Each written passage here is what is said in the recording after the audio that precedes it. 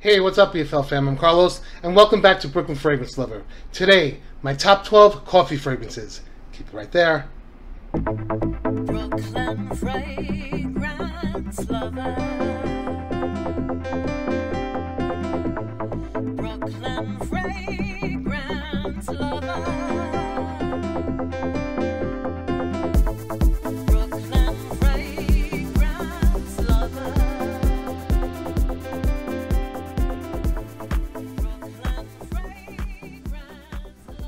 Thanks so much for tuning into BFL today. As always, I really do appreciate you spending some time with me. Why don't we start today off by showing some BFL love and giving this video a big thumbs up. If the video reaches 500 likes, I'll do a giveaway, details at the end of the video. Today, I'll be discussing my top 12 coffee fragrances. I like to start these videos off by saying, I forgot to do it in the tea list, that these are not the best coffee fragrances in the world. If I happen to leave one off that you love, it's probably because I don't own it. The big gripe everybody had on the tea list was that I forgot Gucci 2. I didn't forget it, I just don't own it. So that's that. Alright you guys, let's get this list started. In usual BFL manner, I will go through them as quickly as I can as to not take up too much of your time. At number 12, we have from the House of Bond number 9. This is I Love New York for All. It was released in 2011. It has coffee, it has hazelnut, and it's one of my favorite Bond number 9s. They have a huge collection, as you already know, but this is one of my favorites from the whole collection of Bond number 9. Moving on to number 11, we have from the House of Oud. This is called Great Pearls. Let me set this down so I don't drop it because I'm a klutz. I can't walk and chew gum at the same time. So this was released in 2016. It has notes of grape leaves, it has blueberry, it has coffee, and it's a really nice, full, luscious coffee fragrance. I really do enjoy it. It smells a little like another one that's on this list. I'll point it out when I get to it. At number 10, from the House of Mancera, we have Oud Cafe. This was released in 2013.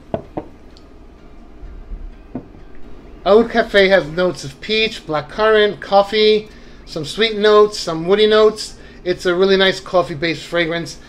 I've heard people say online that they get a smell of celery in the opening blast of this. I'm so happy that I don't because I can't stand the smell of celery on my fingers when I cook with it. Whack. So, coming in at number 10 from the House of Mancera, Oud Cafe, released in 2013. Moving along to number 9, we have from the House of Atelier Cologne. This is called Café Tuberosa. It was released in 2017. It has notes of Guatemalan cardamom. It has Indian tuberose, rose, coffee, and it's a fantastic, fantastic fragrance. I love it. It's very reminiscent of Tom Ford's Noir de Noir. The name is misleading. It's not very heavy on the tuberose, and it's also not very heavy on the coffee note, but I still love the fragrance. It does have coffee, but it's not as much as in other fragrances on this list. That's why it's higher on the list. Nonetheless, a great fragrance, Atelier Cologne's Café Tuberosa from 2017. Coming in at number 8 from the House of Nichane, we have Passion Choco. This was released in 2013. It's got notes of passion fruit, it's got dark chocolate, it's got coffee, it's got vanilla, it's got patchouli. It's a gorgeous fragrance and one of the more gourmandier coffee fragrances on this list. Coming in at number 7 from the House of Parfums de Marly.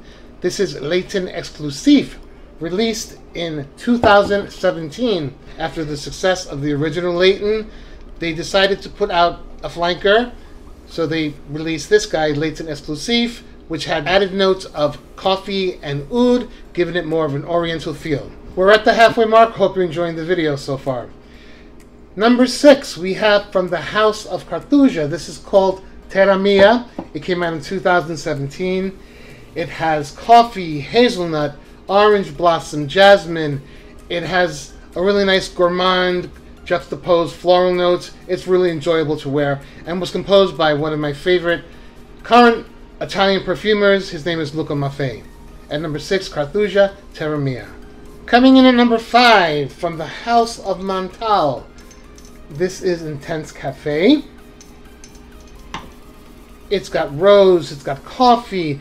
It's a really thick and lush and really nice fragrance. The rose can be a little overbearing in this one. I wish the coffee was longer lasting, but all in all, it's still a composition that I enjoy. And the one that this one smells like, this one down here. If you smell them side by side, they're pretty comparable. So at number 5 from the House of Montal Intense Cafe from 2013.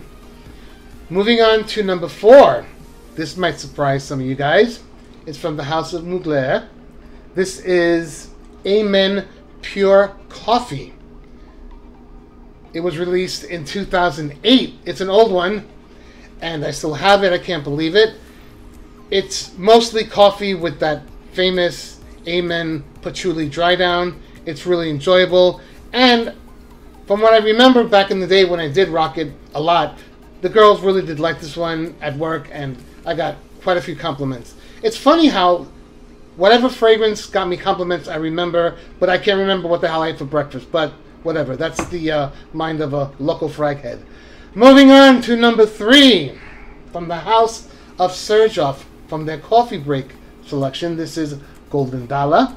It was released in 2018.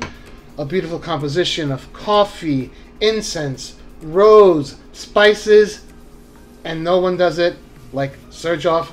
This is a wonderful, wonderful fragrance.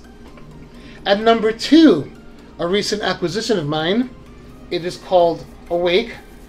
This is from the House of Acro. I barely used it, but I had a sample that I was working with before I got the bottle. And it's a really great, realistic coffee. It's like you're sleeping and somebody puts on the coffee pot and wakes you up. That's what this smells like. It's got a great hazelnut twist, and it's very long lasting and really, really well done. It was composed by Olivier Cresp. This is from the House Acro, which is his house that he did with his daughter Agnès. And great fragrance at number 2, Acro Awake, released in 2018. And number 1, I'm sure you guys are going to guess what it is because you've recently watched me do a video on it. But in case you forgot, dum da da dum, at number 1 from the House of Montal, again, Montal got 2 spots on this list. This is the recently released Ristretto Intense Cafe, released this year in 2019, and I love it. It's a Starbucks mochaccino in a bottle. The coffee note lasts throughout the fragrance. The rose is not too overbearing in this one, and I think it's just really well done. I love it, and it's taking my spot in the camera here, so you're going to have to move over there, buddy. So my number 1 on my top 12 coffee list from Montal, Ristretto Intense Cafe, number 1. Okay, so there you have it, my friends, my top 12 coffee fragrances list. Hope you enjoyed. The giveaway that I mentioned earlier in the video. If the video reaches 500 likes, I will give away 3 5-ml cans of anything on this table. All you have to do is subscribe to Brooklyn Fragrance Lover. Like this video, then leave 1 comment down below with what you enjoyed most about this video today. If you're new to this channel, please do consider subscribing. If you haven't a subscriber, click on the bell icon so you don't miss notifications on the reviews, new content, giveaways, and all the fragrant fun always happening right here at BFL. Take care, stay blessed, and I will see you next time.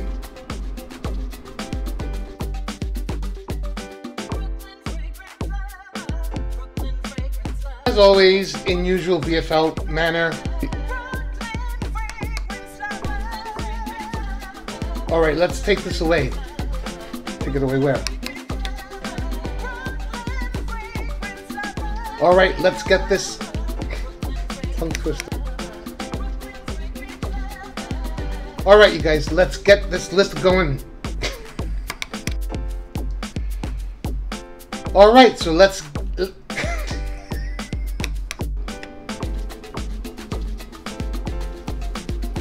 So we're at the halfway point. At number 6, we have from the House of Carthuja. This is called Terra Mia. It was released in 2017. It was composed by one of my favorite composers,